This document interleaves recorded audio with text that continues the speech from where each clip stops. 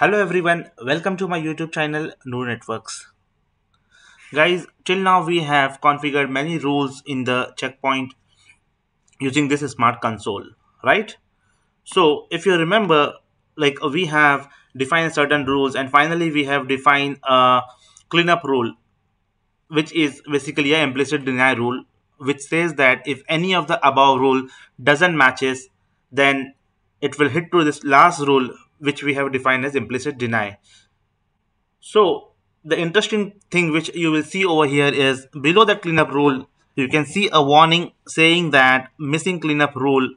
Although you have configured cleanup rule, but it is saying missing cleanup rule and it is saying unmatched traffic will be dropped and not logged.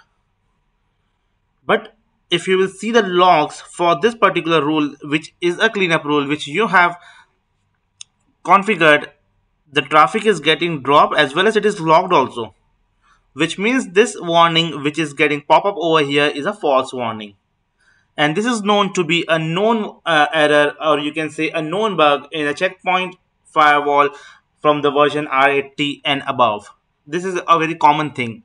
So now just one more thing, let me add a note that although this warning is pop up, but it doesn't have any impact on your configuration on or your performance.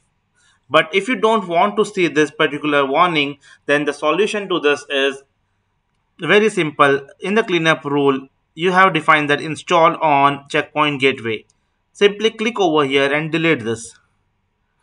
As soon as you delete, this warning is being removed from here, right? And finally, you have to install the policy. Click on publish and install.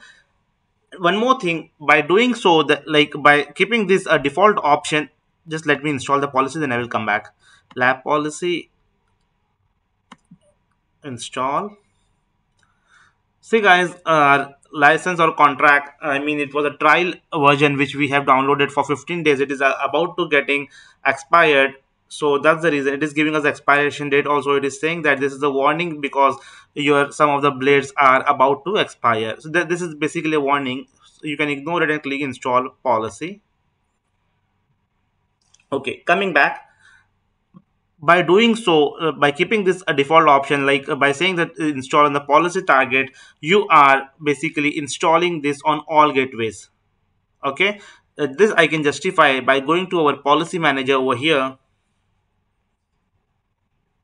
and if you will see over here the lab policy package. So by default, what I have said over here, that whatever rule or whatever configuration you are doing for this particular lab policy should be by default installed on checkpoint gateway, which is our checkpoint gateway in this tutorial installation target.